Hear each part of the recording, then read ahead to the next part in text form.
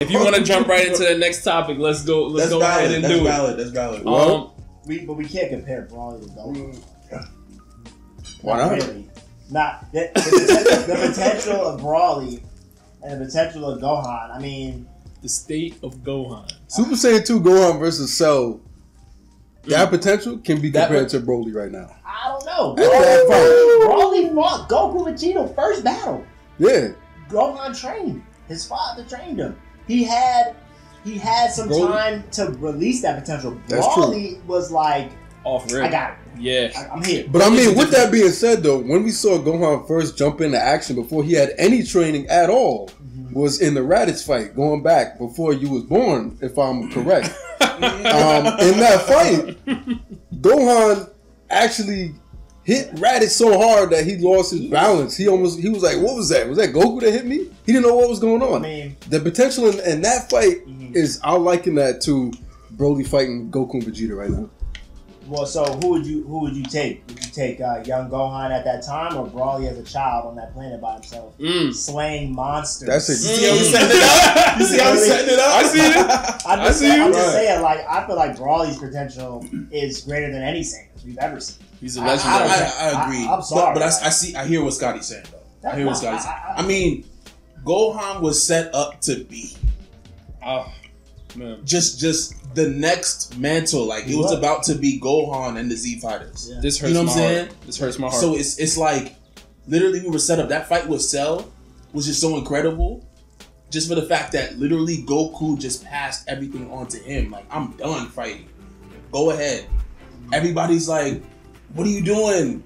Like, why is he doing this? You know what I'm saying? Piccolo's like, I trained him, but why are you doing, like, you know what I'm saying? Like, why are you doing this? And Goku saw in him what we got a glimpse of when he hit Raditz.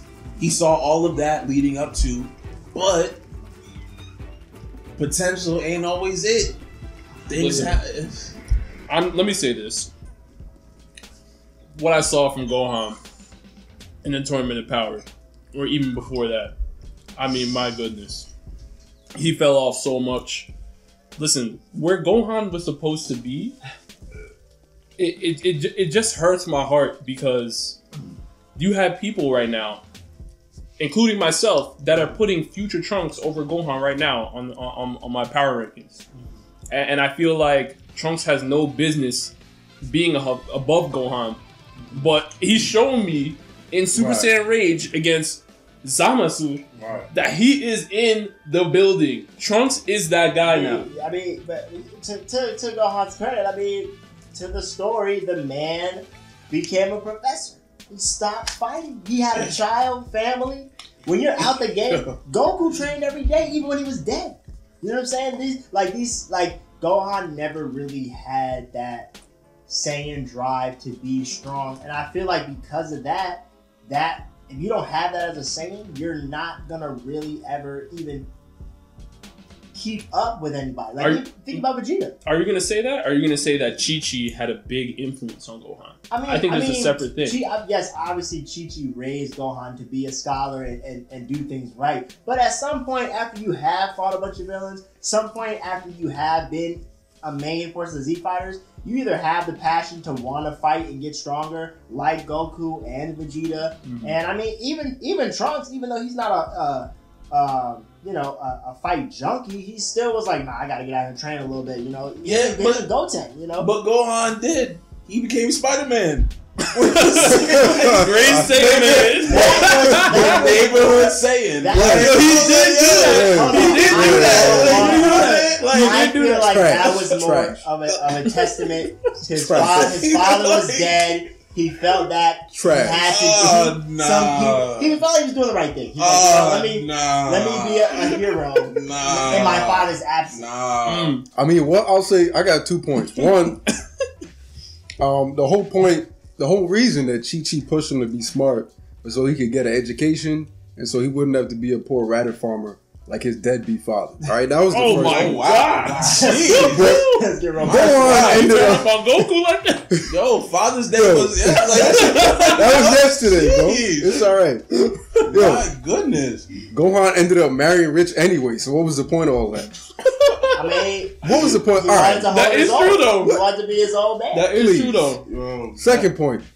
We saw what happened in the Majin Buu arc, right? Where Gohan relaxed from his training. Vegeta saw him and was like, what is this? What? Something wrong with you? You sick? Like, why are you so weak right now? You not been training the past 8 years?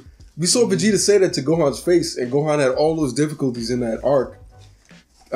Just barely catching up to Majin Buu, and then losing anyway because the time he had training with his newfound power was, 2 days? Not even? Right? So, after that arc, you would assume that we would see Gohan be like, okay, now I should take it seriously. He went the other way and said, okay, you know what? I think I should just give this up for good now. But that's just who I feel like that's just who he is, though. You know, like he has a daughter.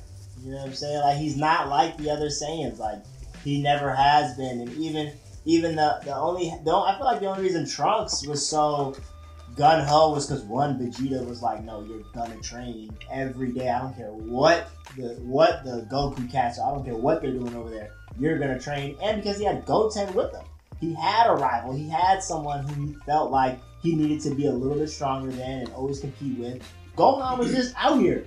Like, dang, do I become strong? Do I keep my dad's legacy or do I live a normal life? You know, I feel like it was a real internal struggle with him. But you know what though?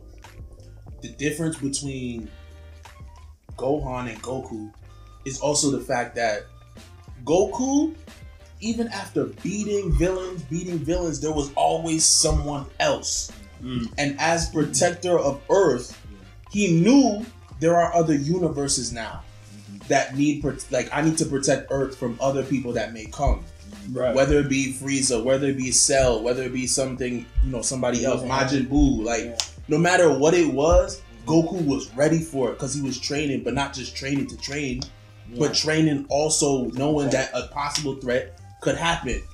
Gohan was just like, well, Piccolo, go ahead. Yeah. Like, definitely. Yamachi, go ahead. You know what I'm saying? Tien, go ahead. Like, and it's like, really? Yeah. You know what I'm saying? Like, you're one of Earth's protectors too. And he just didn't care. Like, if you really cared, you would have been in the lab working. You would have been training. You'd have been doing all of that.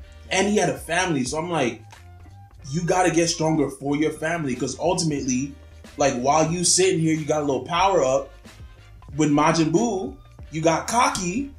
And then what happened? Right. You know what I'm saying? Yep. Exactly. He got cocky because he thought, but you wasn't training. You wasn't doing nothing all this time. And now you got a little power up. So it's just like, that's also a difference between Goku and Gohan. Like, Goku was always ready. Gohan just like, he threw in the towel. Game!